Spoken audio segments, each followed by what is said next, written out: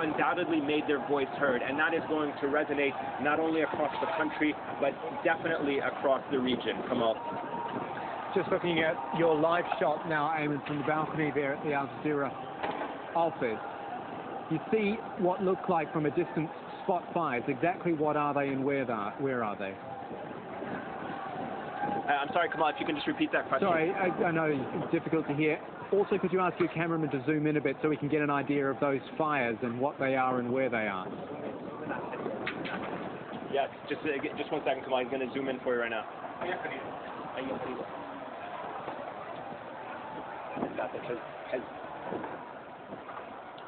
Yeah, Kamal, you know, right, so what's that? let me just paint the picture for you because really what you're seeing are a lot of these the bright golden glows that you're seeing are essentially the street lamps in Cairo against the backdrop of the cloud, a black cloud of smoke that is rising from the National Democratic Party. So when we zoomed in, you can still see that compound is on fire, and that is making it very difficult to see across the entire city. So the only thing that we can see from our vantage point right now that is clearly on fire are the NDP party compound, and on the bridge that personnel carrier that we saw that was set ablaze about an hour ago. Right. From the vantage point that I'm standing, I have seen projectiles being lobbed in the direction of the radio and television building that were on fire. So I can only conclude that they're some type of Molotov cocktail. Don't want to jump to conclusions, but clearly something on fire is being lobbed in the direction of the forces there. I can clearly see that from where I am standing, and that is perhaps what has given or what has set ablaze so many of these things that we're seeing across the capital. Right in front of me is the Hilton Hotel, which is an iconic building in of itself, one of the tallest in the heart of Cairo. I can see dozens of tourists in their rooms looking out of their balconies, looking right down on the street where all of this is happening in front of us, in between the radio and television building. Right. So, I mean, the absolute cacophony of sound that we're getting, I'm certainly getting in my earpiece here. Can you break it down for me? I mean, on any other day, I would say it almost sounds like fireworks in the background, the cheering people and explosions. What is it, to the best of your knowledge? Well, what I am definitely seeing right now, and again, unfortunately, the camera is not showing you this, but hold on 1 second. I'm going to get the camera to pan it.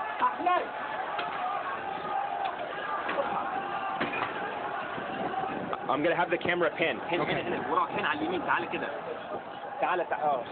Well, okay. In between us and this the Hilton Hotel, as I was saying, there's a very tight street.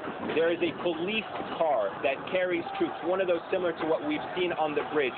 The protesters have completely overwhelmed it. What you're hearing is the stoning of that vehicle. Okay. Every once in a while, some of the policemen that were in that vehicle opened fire on the protesters, perhaps with ammunition. I have not seen any protesters on the ground, which indicates, at least from where I'm standing, no injuries. But they are setting ablaze that vehicle that was a police carrier. It is right in front of our building. Protesters have surrounded it. The police that was in that vehicle seems to have managed to escape, at least from what we are able to see from where we are standing. And they are now completely bashing that. If you give me a second, I will give you a chance to at least just move the camera in position so you can see these pictures. Just one. It may be a little bit difficult to move it because they are moving that vehicle now that they're about to set on fire. Unfortunately, we will not be able to bring you those pictures, okay, but you're getting a sense really just from the sounds of what you're hearing, the kind of chaos that is on the streets. As I was saying earlier, our teams went down and walked around the vicinity of our office and in the neighborhood. There were no police presence in the area where we were standing. There were no police presence where we were standing. The only gunfire that I am now hearing is in the direction of the radio and television building. It seems, for the time being, that's where there is some kind of gunfire. Again, I cannot confirm that it's live ammunition, but it is definitely heavy gunfire. We've heard and we've seen tear gas canisters coming from that direction, so an indication that is where the latest wave of clashes is taking place. Ibrahim Arafat is here with me in the studio watching these pictures as this extraordinary day unfolds. As Ayman was saying there, the police pretty much overwhelmed, it seems. The army is in now. what the army does now and then what it does in relation to the government becomes very important, isn't it? It's early, to tell what the army is going to do. Is the army in the street to reduce the damage? That's it. That's one thing. Is the army there to repress the public? That's a different thing. If the army is going to replace politics in general, that's a third thing.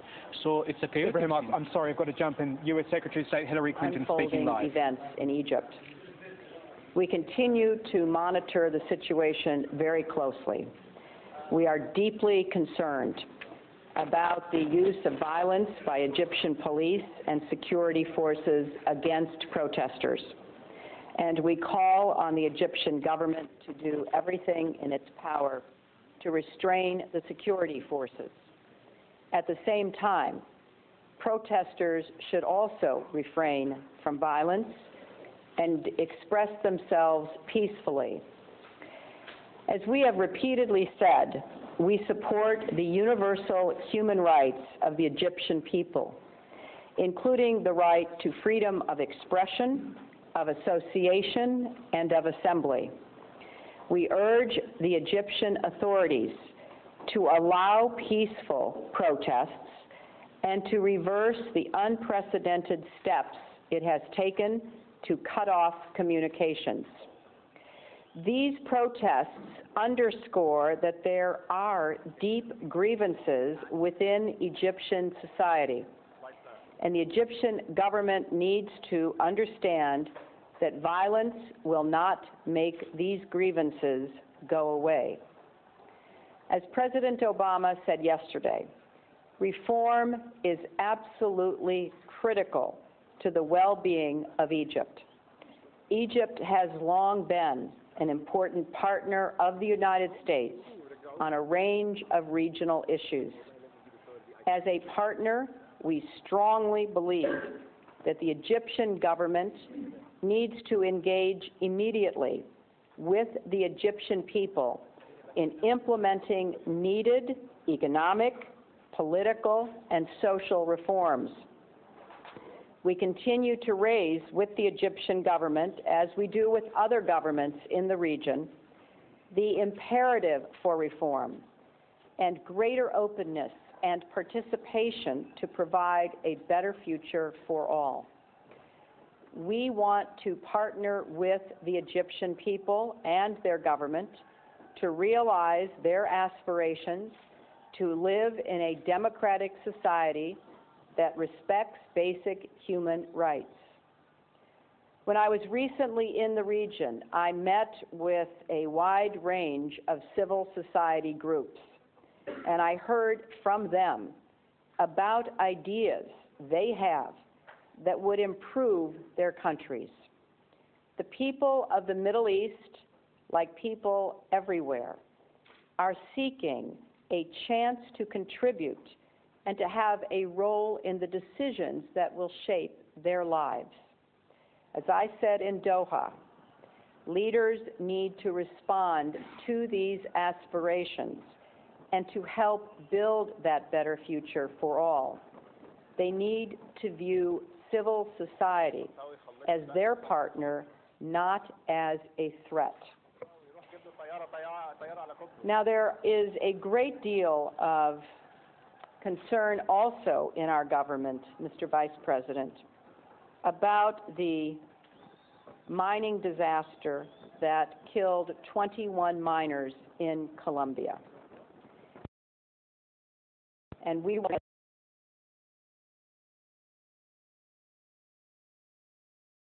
these remarks.